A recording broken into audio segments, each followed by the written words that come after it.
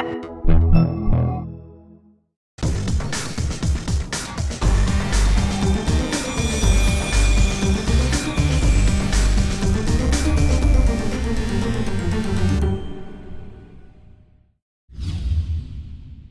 what's up? This is Gizmo, and today we're going to review a brand new app. Thank God it got approved. It is Firefox Home. The web browser that killed Internet Explorer is finally here on your iPhone. But does it measure up to the same desktop experience? Let's find out. So basically, when you first load up the app, you need to have a Firefox Sync account. So I have an account. You could have instructions sent to you, so you just pop in your email and it'll send it to your email. But I'm going to log in here with my Sync account.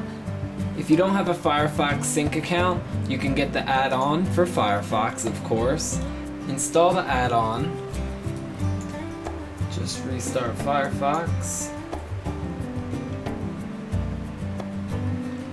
So basically here, when you get to the screen, you can say you never used Sync before, or you're already using Sync on another computer. No, you like your laptop or your work computer, something like that. So here's your first account where you sign up. Quickly just sign up and you'll be right on your way. So once you log in, if you just created an account, you enter your information and you log in, and basically right here you're home. You can search your tabs, you can search your bookmarks. So let's say I want to check out Gizmo. This will take me to our history, everything that is synced right up to my computer.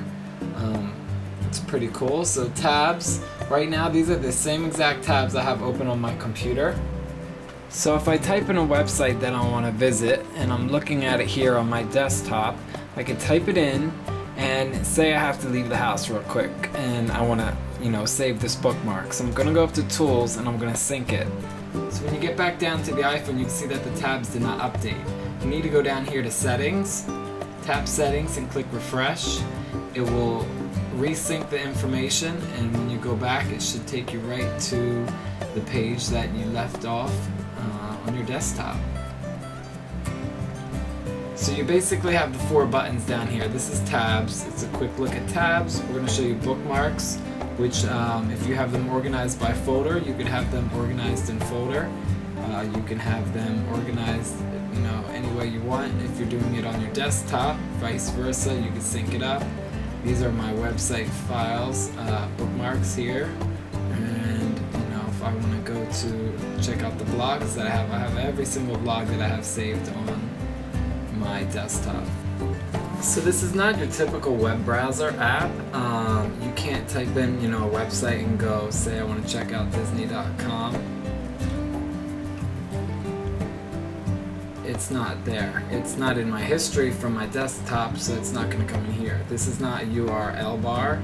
You can search tabs, bookmarks, and your history from your experience on your desktop. So it's convenient, and at the same time, if you want to use this as your browser, you really can't. But I'll show you one thing that you can do. If you are on this website that I previously synced up, you could scroll through here, you could hit the reload button back and forward, and then simply you could tap this to email it, copy the URL, or view in Safari. So we're going to check it out in Safari and see how it looks on here.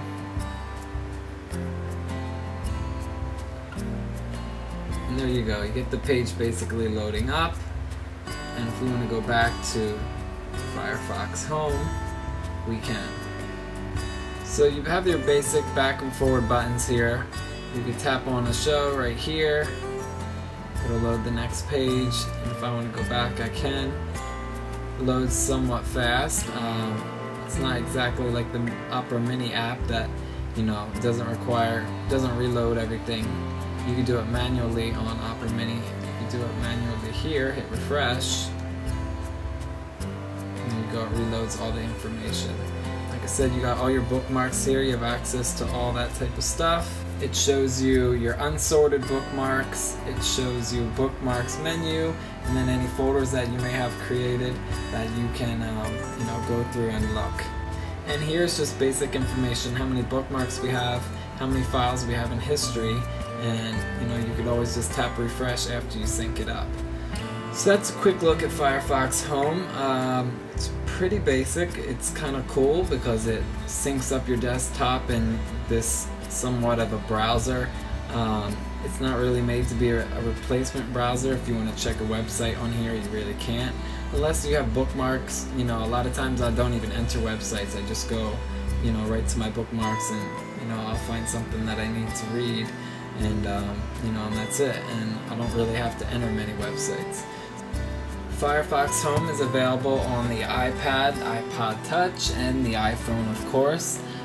Check it out. It's definitely worth you know, at least browsing and downloading the app to see what it's got. You could definitely see this app being you know, useful if you're, you know, on your computer and you need to, you know, check a website, and say you're here and you just want to, you know, sync your tabs and run out the door, and maybe you want to check up and read the rest of your information later, because there's a lot of stuff to read on the web, and it's convenient, it's interesting, and I can't wait to see what other updates they add to it, and that's pretty much it. This has been a Gizmo video. We're signing out. Please subscribe to our videos and visit our website, imgizmo.com, and we'll see you soon.